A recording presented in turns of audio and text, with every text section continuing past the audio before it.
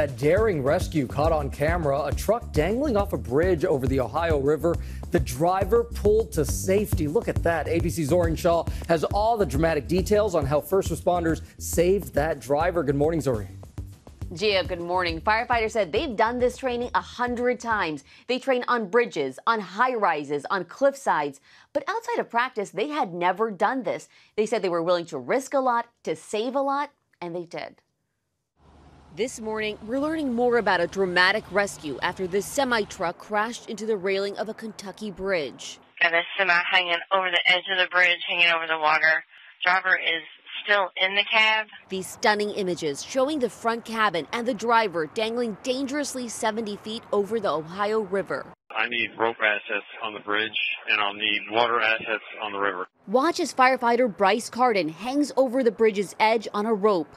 For 40 breathtaking minutes, the rescue ensues. Carden rappels to the driver, pulls her out of the cab, and hooks her to his safety harness. She was praying a lot, and I prayed with her. Praying while slowly pulled up by the rope. He is the exact right person to put down there to try to keep that patient calm. A dozen crew members finally taking hold of the driver to safety. Obviously shaken up, but she seemed to be stable.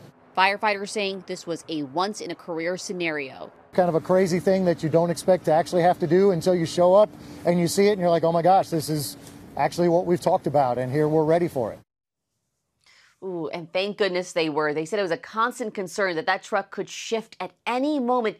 2 other cars were also involved, and 1 person had to be taken to the hospital. That bridge will now, of course, be inspected just to see what kind of shape it's in.